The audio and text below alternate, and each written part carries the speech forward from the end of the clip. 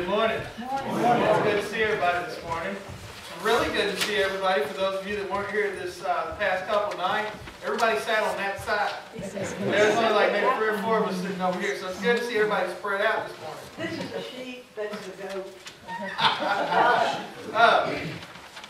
Before I begin, I would like to thank all of you for this weekend. The 2 speakers that we had were very impressed and very grateful for the love and open arms that they received. They were both very humbled by all of you bringing them in, accepting them as family right off the bat. There wasn't a single person that didn't shake their hands and welcome them. And just from a personal standpoint, I thank you for that. That is a great reflection on the love of Jesus Christ that's right here in this church, in this family. If you weren't here this weekend, I'll give you a quick rundown on Friday night and Saturday night's message. Friday night, Brother Pat James talked about the Great Commission, what it is, and what we do with it. Go forth and make disciples of all nations, baptizing them in the name of the Father, the Son, and the Holy Spirit, and teaching them everything that Christ has commanded us. Last night, Tom Graham spoke about spreading the gospel with enthusiasm, always being excited, using the tools and the gifts that you have to either go and knock on doors if that's what you're comfortable with, and telling people about the gospel, or finding some way that will bring them to you, that will get them to come to you and ask you questions about whatever you're doing, that will open the door for them sharing the gospel. What I want to talk about this morning is sharing the gospel of Christ with love. Love is a 4-letter word that sometimes gets thrown around without any meaning behind it. Webster has several definitions of love in the dictionary. One of those definitions fits what I'm going to talk about today. And it says, love is a unselfish, loyal, and benevolent concern for the good of another, as the fatherly concern of God for mankind, or brotherly concern for others. Or B, it is a person's adoration of God. Now the Greek words that are used to describe the type of love that Webster's talking about here is Phillip and agape. Philolove is close friendship or brotherly love, as we get our name from our city of Philadelphia, the city of brotherly love. This is the type of love that we're supposed to have for each other, for our brothers and sisters in Christ, for our families. Agape is selfless, sacrificial, and unconditional love. This is the highest form of love that is found in the New Testament. And it is the highest form of love that there is. This is the type of love that God has for us. It is because of God's agape love that He sent Christ to live as an example for us, to die for us, to shed His blood for our sins, and to suffer for our healing. And then to be resurrected to give us victory over sin and over death. It is God's agape love that we have the gospel of Christ to share with others in the first place. It is the same type of love that we should have for others in order to care enough about them to share the gospel of Christ with them. It is the love, this love, that caused us to accept the gospel of Christ. It is love that should motivate us to share the gospel of Christ, which is to bring more souls into God's kingdom. love should be our ultimate motivator. In his epistle of St. Peter, John Henry Jowett wrote, "There is love whose measure is that of an umbrella. There is love whose inclusiveness is that of a giant great marquee. And there is love whose comprehension is that of an immeasurable sky." The aim of the New Testament is the conversion of an umbrella into a tent, and the merging of a tent into a glorious canopy of the all-enfolding heaven. Push back the walls of family love until they include the neighbor. Push again back the walls until they include the stranger. Again, push back the wall until they comprehend the foe. Love should be the motivation for us to reach a lost world. Love should be the reason that we're concerned about people's eternal lives. Love of Christ should be the love that we demonstrate to others. So let's look first at what sharing without love will get us, which is nowhere. 1 Corinthians chapter 13, verses 1 through 3 says, "If I speak with the tongues of men or of angels, but do not have love, I am only a resounding gong or a clanging cymbal. If I have the gift of prophecy and can fathom all mysteries and all knowledge, and if I have faith that can move mountains, but do not have love, I am nothing. If I give all I possess to the poor and give over my body to hardship, that I may boast, but do not have love, I gain nothing." And here we see that no matter what words or language that we use, if we speak to the lost without love, the words are like nothing to them.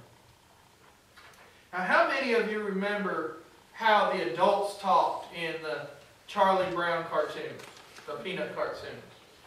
When the adults would talk, or it was the parent or the teacher, it was womp womp womp womp womp womp womp womp. Or some of these movies or TV shows where somebody's supposed to be listening, they're supposed to be paying attention, and it goes into what they're hearing, and all they hear is blah blah blah blah blah blah blah blah. Have y'all ever had that feeling where somebody's just talking to you and that's all you hear? Well, that's what it sounds like when we share the gospel of Christ without love. That's what they hear. Is wah wah wah wah or blah blah blah blah. They don't hear what we are actually saying to them. And if we have all the knowledge of the Word of God, if we can quote any scripture at any given time, but we do that without love, then all the knowledge that we have will not help us in winning others to Christ. If our faith is strong enough to move mountains, our faith is strong enough to change lives, but it's not filled with love, our faith is not doing us any good in sharing the gospel of Jesus Christ. And then finally in verse 3 we see that if we give away everything that we have to the poor, but we don't do it out of love, we've gained nothing and they've gained nothing. Nothing has been accomplished. Even if we lay down our lives, it is meaningless without love. Love needs to be the basis of everything that we do. Why? It's because God sent His Son to redeem us because He loves us. Not a past tense loved, but He loves us. John 3:16, "For God so loved the world that He gave His one and only Son. Whosoever believes in Him shall not perish, but have eternal life." See, it is that love that gave us the gospel of Christ, and it is that love that causes us to share that gospel. So, why and who are we to love? Well, let's look first at who. At why, I'm sorry. 1 John chapter 4, verse 19 says, we love because He first loved us. Doesn't get any plainer than that. Romans chapter 5, verse 8 says, but God demonstrates His own love for us in this: while we were still sinners, Christ died for us. Now if you look at the word love in that, demonstrates His own love for us. Not demonstrated, demonstrates His love for us. The second reason is that we should love because we are commanded to love by Christ Himself. In Luke chapter 10, verse 27, Jesus Christ had been asked, what is the greatest commandment? And He answered, love the Lord your God with all your heart, with all your soul, with all your strength, and with all your mind. And love your neighbor as yourself. See, Jesus had been asked what the greatest commandment was, and He responded simply to love God and love others. He didn't make it difficult. He just broke it down in two simple instructions. You love God, you love others. When you look at the Ten Commandments, they're posted over here on the wall. The first four talk about loving God. 5 through 10 talk about loving others. John chapter 13, verse 24. A new command I give you. Love one another as I have loved you. So you must love one another. Christ instructed His followers to love each other like He had loved them, which was agape love. Unconditional, sacrificial love. Then the third reason of why we should love is it is proof that we have the Holy Spirit within us. Galatians chapter 5, verses 22 through 23 says, but the fruit of the Spirit is love, joy, peace, forbearance, kindness, goodness, faithfulness, gentleness, and self-control. Against such things there is no law. See, as you can see, love is listed here first. And it is because without love, none of the other fruits are even possible. It is love that helps us demonstrate the fruits of the Holy Spirit. Amen. And the fourth reason that we should love is because it shows that we are true children of God. Now there was a lot of scripture that could have been used on this point. And if you want to read all of it, go read 1st, 2nd, and 3rd John. But 1 John chapter 3, verse 10 says, this is how we know who the children of God are and who the children of the devil are. Anyone who does not do what is right is not God's child, nor is anyone who does not love their brother or sister. So if we don't love others, we are not true children of God. We are children of the devil.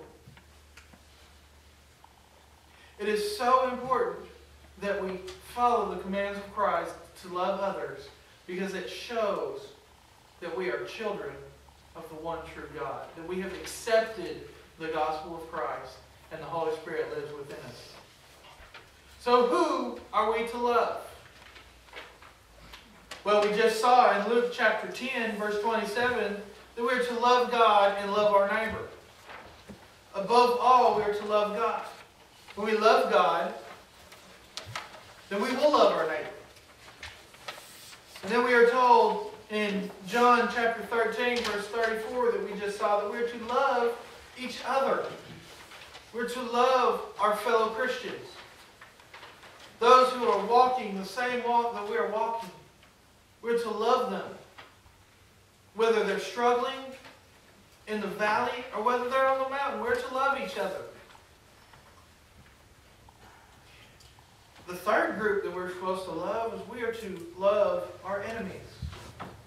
Luke chapter 6, verses 27 through 28 says, "But to you who are listening, I say, love your enemies.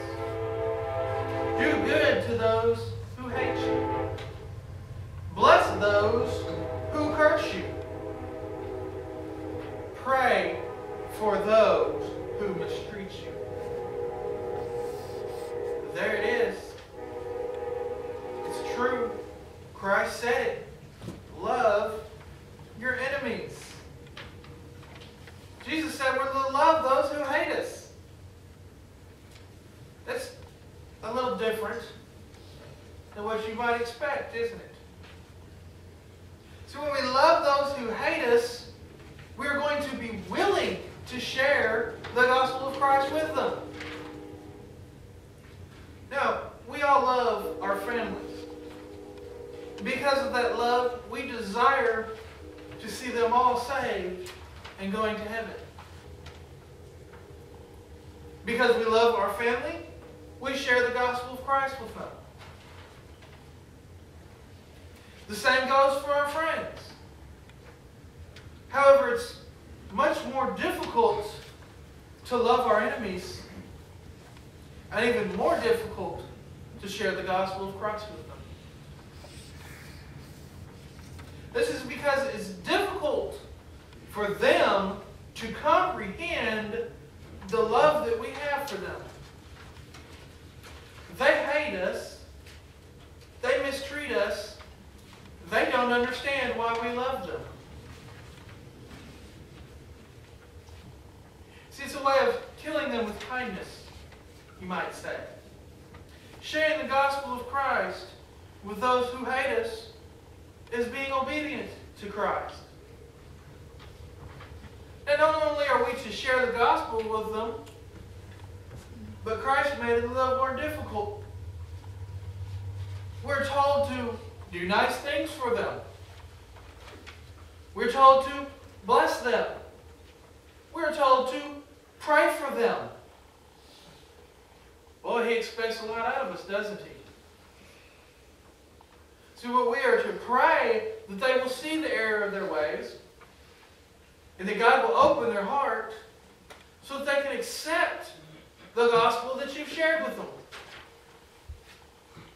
We're to pray that God will open their hearts so they will hear what you're saying to them. They're not just hearing the blah, blah, blah, blah, blah, blah. Pray that God will change them. Not us. Maybe God will use us, but God's the one that's ultimately going to do the changing. Those that are the most difficult to love can sometimes bring us the greatest joy when our efforts and our love leads them to accept Jesus Christ as their Lord and Savior. Amen. So how should we love? We know why, and we know who, but how do we do it? 1 Corinthians chapter 13, verses 4 through the first half of verse 8 gives us pretty plain instructions. It says, love is patient, love is kind. It does not envy, it does not boast, it is not proud. It does not dishonor others, it is not self-seeking, it is not easily angered, it keeps no record of wrongs. Love does not delight in evil, but rejoices with the truth. It always protects, always trusts, always hopes, always perseveres. Love never fails. Paul tells us that love, what it is and what it does. But he also tells us what love isn't and what it doesn't do. This description that we see here is agape love. It is the biblical definition of agape love. This love describes our love for God. And it should describe our love for others, including our enemies. Love does have patience. True love. True love has patience, kindness, trust, hope, perseverance, and truth. This is what the positive aspects of what love has and what love is. And the things that love does not have are envy, pride and boasting, anger, hurtful, degrading, judgmental comments, or evil, or feelings. See, these are things that do not occur when we actually truly love those that we are told to love. True love does not fail.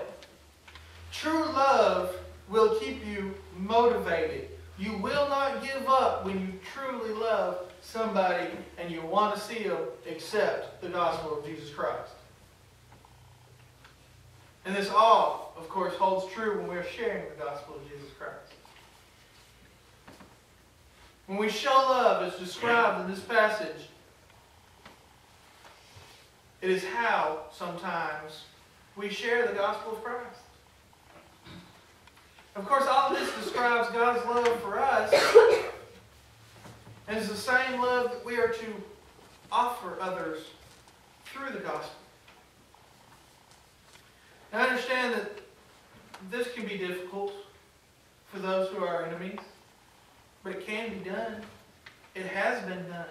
It will be done again.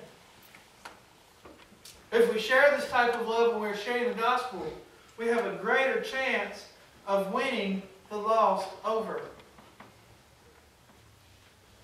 So we will not win them over with a proud, boastful, jealous, hurtful, judgmental attitude.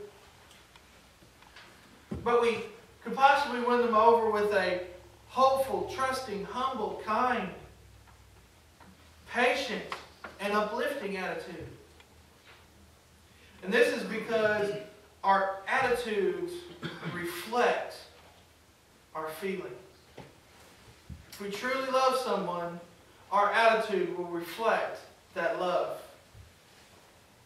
If people, if people know we care, they will be more likely to listen to our message of the gospel. It has been said, and it's been proven to be true, that we may be the only Bible that somebody reads. And if that is true, then we must radiate the love of Christ. Amen. And the best way that we can do this, through my experience, is through acts of kindness. There are two types of acts of kindness that we can do. You heard my father-in-law speaking last night about the Christian Motorcyclists Association. And if you didn't learn anything last night, I promise that you learned that he rides a motorcycle. If you got nothing else out of it, I bet you got that. But a lot of what we do is planned acts of kindness. We'll go to a rally and we'll set up a booth to give out water, give out coffee and hot chocolate during the winter when we do toy runs and stuff like that. And it is planned acts of kindness with the point of opening the door to sharing the gospel. It is a way to bring them to us. We give them something that they need. And it opens the door for us to share the gospel of Jesus Christ with them. We're demonstrating the love of Christ. Other examples may be setting up a drink giveaway on a hot summer day at a traffic light or at Walmart. And Walmart will allow you to do it. You know, you get 2-3 people to go out there, and you set up a table with some ice cold drinks or even some coffee. There are people that like coffee even if it's 110 degrees outside. But it opens the door for you to possibly share the gospel with somebody. And if you sit out there all day long on a Saturday in 100-degree weather and you win one soul for Christ, it was worth every minute of your day. These acts are planned in advance to open the door. Other examples may be car washes, fluid checks, automobile window washes, and then, other events. You just have to brainstorm. But anything that can be planned to bring people in that will open the door is a planned act of kindness. But then you hear about things all the time, random acts of kindness. Random acts include paying for someone's groceries or paying for a meal for the person who's standing behind you in line. Maybe it's a mother and she's there, she's got 3 kids and she can't even keep them, all in one spot so that she can order. But if you go ahead and pay for that, that'll take a load off of her shoulders. Or example of some things that I've done. Maybe I'm pumping gas at the gas station, filling up our car, and somebody needs help. They're having problems getting their gas to pump. Go over and help them out. Just random things that just happen. Helping someone who's broke down on the side of the road. Oh, we've all seen that. Stuff like that. It's demonstrating the act of love for Jesus Christ. And for all you know, you may take 5 minutes to stop and help them fix their car on the side of the road. And they ask you why you did it. And you can simply tell them, well, because God loves you and so do I. Well, what does that mean? Tell me about this love. It's open the door for you to share the gospel. Random acts or events that aren't planned. They just happen sometimes at the spur of the moment. You don't plan to go out and do random acts of kindness. If you do, they're planned. They're not random. They don't just happen. Sometimes you'll feel the Holy Spirit tugging at your heart to go and help somebody. Maybe you're sitting in a restaurant and a couple of our servicemen and women walk in. You feel the Holy Spirit pulling on your heart. Go talk to them. Go pay for their meal. They may have never heard the gospel of Christ before. They may have never had the love of a Christian displayed to them before. And if you have this feeling, follow through. I promise you will be blessed a whole lot more than you bless them.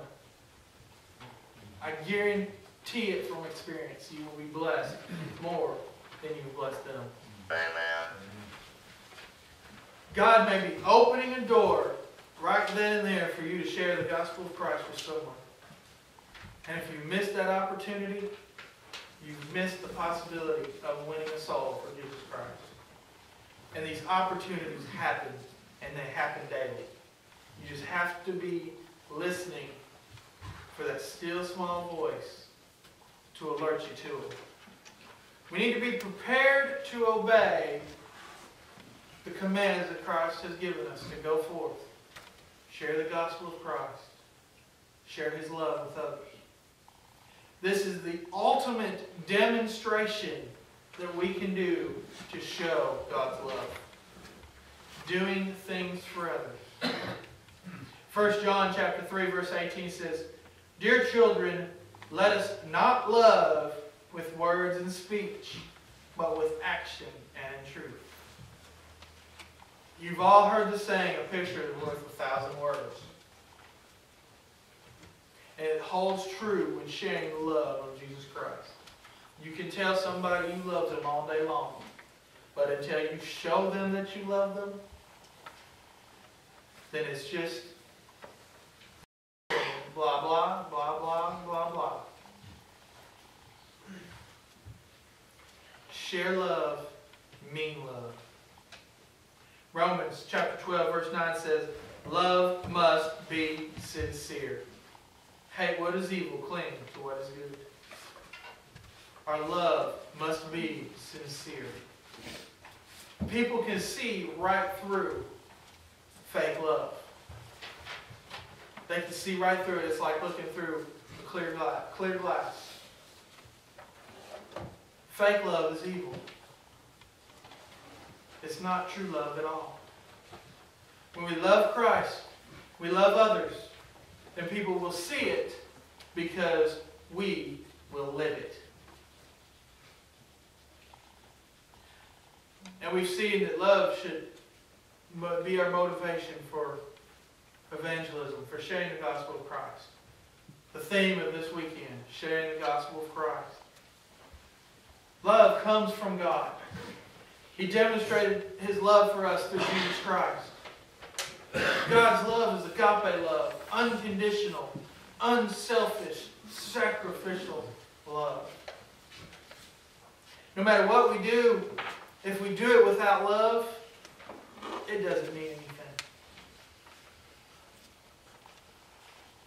We ought to love God, our families, our friends, our neighbors, and our enemies.